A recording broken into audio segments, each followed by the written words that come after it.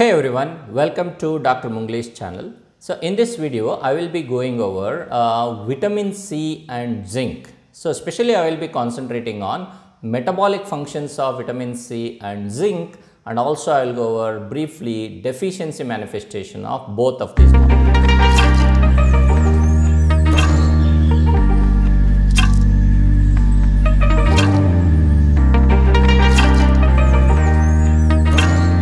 Now let's jump into that. So what exactly is vitamin C? Vitamin C is also called as ascorbic acid or ascorbate.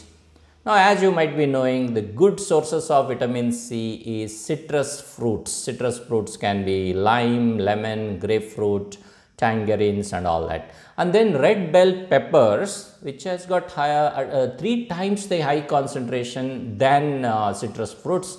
And then we are good sources of vitamin C is berries, kiwi, broccoli, potatoes, Brussels sprouts, all that. Now note that vitamin C is not synthesized in human body. That means we will have to consume that in our food, and also it is not significantly stored in our body. That means we need to take everyday vitamin C rich food to meet our recommended dietary allowance, which is around 40 milligrams per day. Now, what happens if we don't take sufficient vitamin C? So, when we don't take sufficient vitamin C, obviously the biological functions of vitamin C will decrease, and that will summarize as a manifestation, and we refer that as scurvy. So, the deficiency manifestation of vitamin C is called as scurvy, and that mainly affect our skeletal system, especially the collagen related tissues. Now, what happens if you consume a higher content of vitamin C? Like what happens if we consume more than 1000 milligrams of vitamin C per day?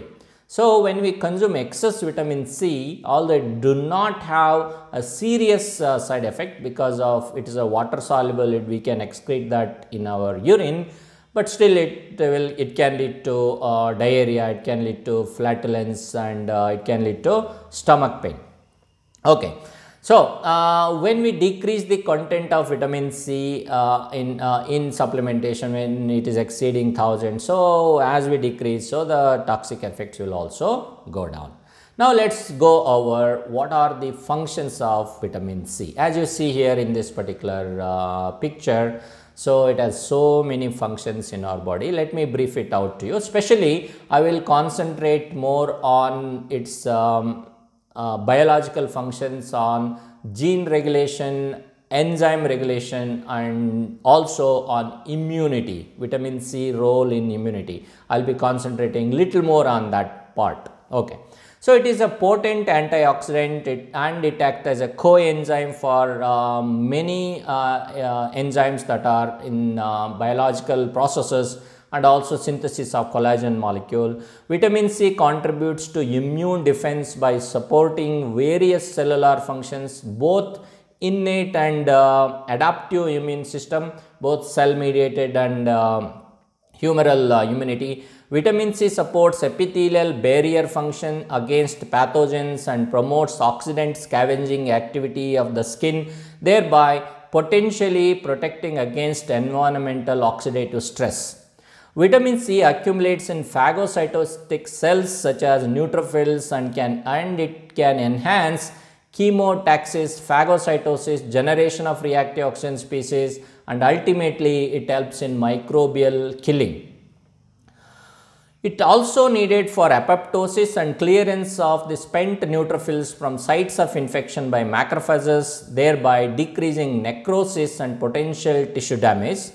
And also note that the role of vitamin C in lymphocytes is less clear, but it has been shown to enhance differentiation and proliferation of B and T cells, likely due to its gene regulating effects.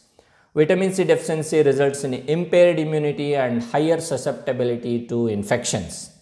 So, whenever we get infection, active infection, that will actually increase the demand for vitamin C, because our body needs that, especially white blood cells, which need to take care of infectious agents, needs this vitamin C. That's why there will be increase in demand for vitamin C. So it makes sense that we'll have to provide higher levels of vitamin C whenever a person has active infection going on. So in contrast, treatment of established infections requires significantly higher doses of vitamin C to compensate for this extra demand compared to prophylactic doses of vitamin C to prevent infection. So when it is a prophylaxis, so it is around like the amount that is needed is around 100 to 200 milligram per deciliter. When it is an active infection, so it is little higher than the prophylactic dose. Okay, so that's about vitamin C, which I have explained the function of vitamin C there. Coming to zinc. Zinc is it's an important trace element which is present in most of our cells. It is second only to iron in our body in terms of quantity. And also note that it is virtually present in every cell. That means it is participating in many of our biological functions, especially catalysis and regulation of enzymes which are involved in metabolic processes. And also zinc is needed for proper immune system functioning. It plays a great role in cell division, cell growth and wound healing process. And also it is needed for sense of smell and taste, and it is needed during pregnancy, lactation and childhood for growth and development. And most importantly, zinc is necessary because it enhances the action of insulin, and you know insulin has got great metabolic role in our body.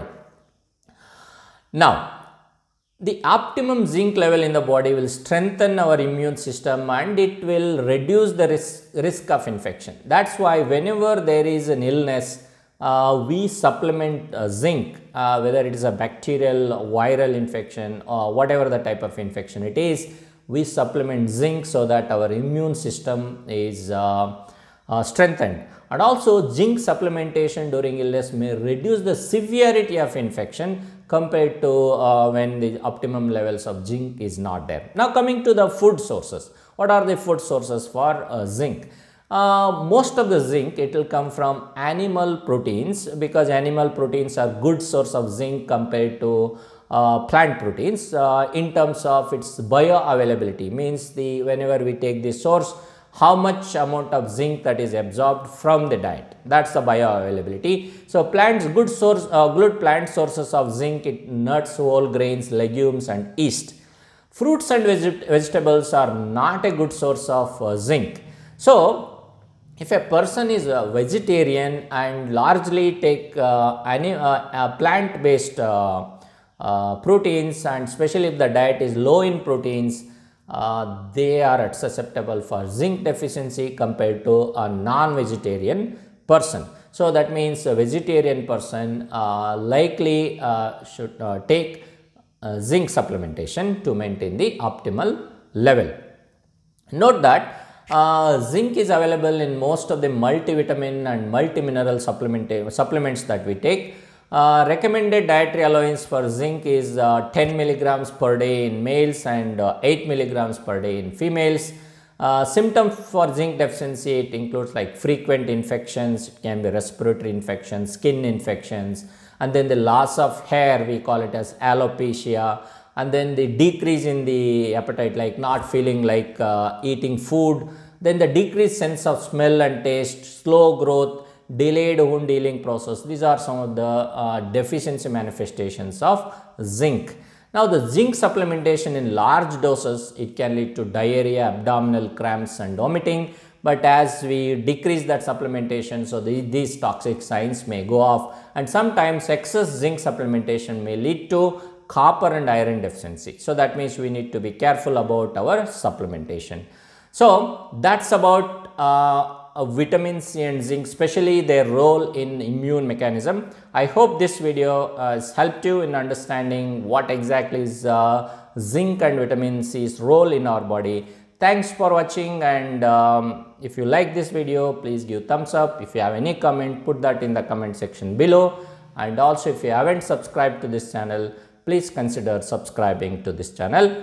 Thank you, and I will see you in my next video. Till then, You take care.